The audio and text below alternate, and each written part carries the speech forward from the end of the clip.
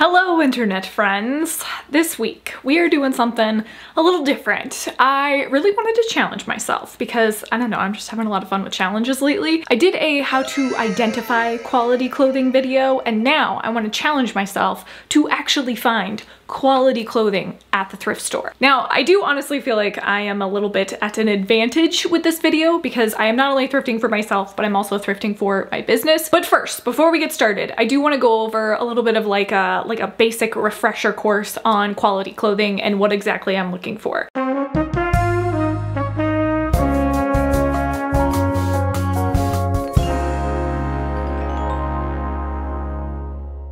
Now, I kind of see quality clothing, take a drink every single time I say quality clothing. I kind of see quality clothing as like a little bit of a personal preference kind of thing. Most of my advice on quality clothing has come from the internet. Reddit is a great source.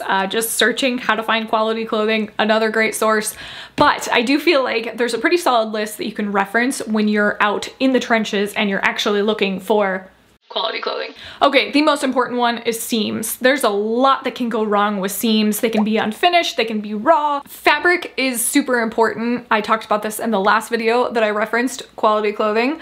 But I would always say look for natural fibers. However, synthetic isn't your worst enemy. It's okay to have mixed fiber content. So for instance, if you find something that is cotton and polyester blend, a lot of times it's put in there to reinforce the fabric. So for instance, the sweater that I'm wearing is 100% cotton on the body itself, but the ribbing on the sleeves is cotton polyester blend, and that's actually meant to keep the integrity and stretch to the fabric. Next one, this is also debatable and kind of hard to find, but prints matching up. Now, I don't think this is the end all be all of good quality, and that's because a lot of times with prints matching up, that means that you have to use more fabric. So the sustainability factor kind of takes away from the quality factor. But it's also important to look at how the item was actually made. For instance, you can find dresses that like the prints are just completely mismatched and you just know that was like sloppy manufacturing overall. Those are the basics that we're looking for. Like I said, it's not the end all be all of what I can pick up while thrifting,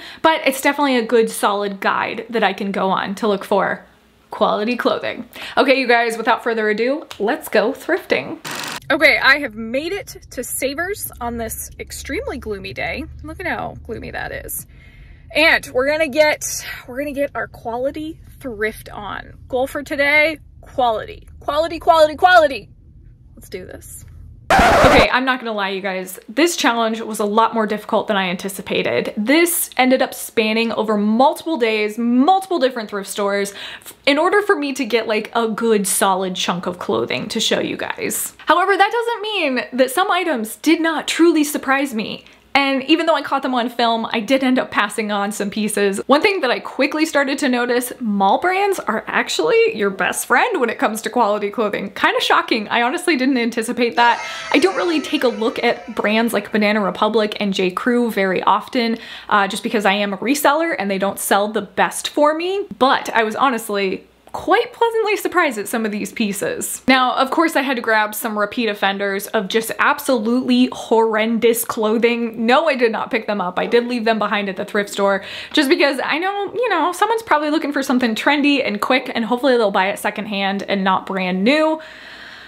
Because we have to stop supporting these companies, you guys. The quality standards are atrocious. We're talking brands like Shein, we're talking brands like Pretty Little Things, Fashion Nova. Quality standards are just not there at all. The seams are terrible, they're completely sheer, and it's unfortunate because all these brands are online brands. So nobody can actually see on the models that this clothing is just completely see-through. I'm not putting my nose up at shopping online. However, I am saying if you see a 100% polyester dress, run for the hills. It's not gonna be a good one. Don't do it. Just don't do it.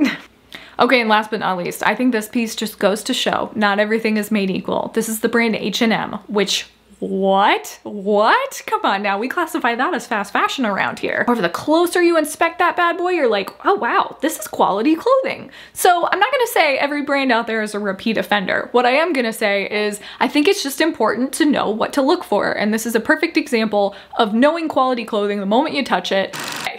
Now let's go ahead and talk about everything that I picked up. Like I said, I really feel like I cheated on this one just because I am a reseller. So most of this stuff I bought with the intention of reselling. I found, I don't think anything for myself, which is okay. I mean, that's okay. I don't need new clothing. Okay, to start off, we got this wool houndstooth J. Crew number. Now, the reason I got the most excited over this one is because this was the only item that I could find that had matching aligning fabric. And that's the little pocket cover rectangle bad boy right there.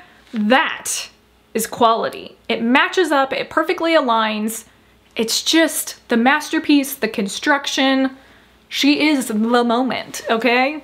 No, but in all seriousness, this covers everything. Like, you got good stitching, you got quality inside lining, you got fabric seams matching up. This really renews my faith in this brand just because it is a mall brand, and instantly you kind of think mall brand is like mid-tier.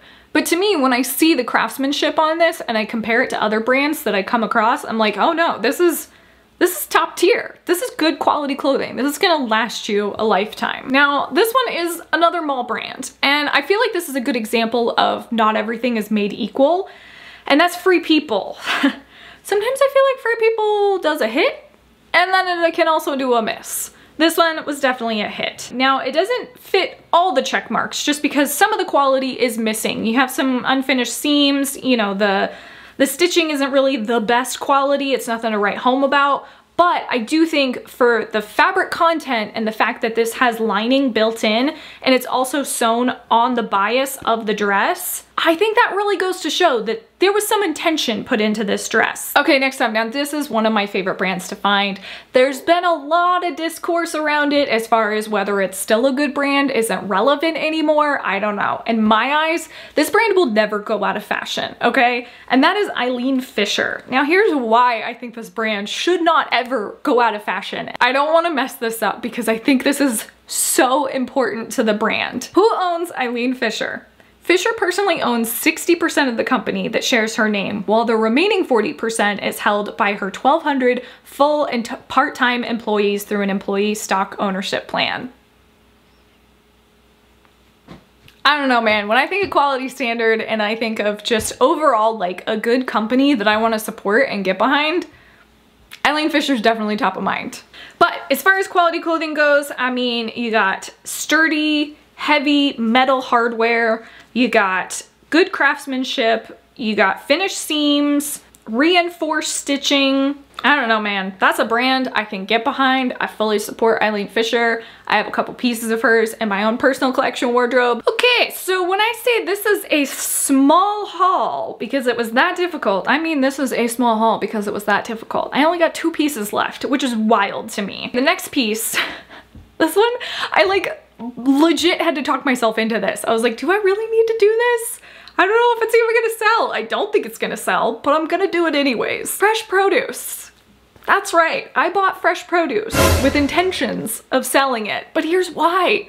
It honestly, out of all the garments that I could find, it fit the quality standard the most. It's got yoking on the back, which is something that everybody suggests looking for when it comes to button-down shirts. You want a yoke that's gonna reinforce the design of the shirt, it's gonna hold it up, it's gonna create integrity, all those things, okay? I suck at defining a yoke, but like, that's basically what it is. It's just this backing piece right there. It's cotton linen blend, and let me tell you, this is like a sturdy cotton linen blend. Like the weave on it is really good.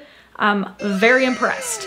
But the last thing, oh my goodness, this like blew my mind. I could not believe this. The stitching on this, the craftsmanship, the finish. You guys, it is beautiful. It is a work of art.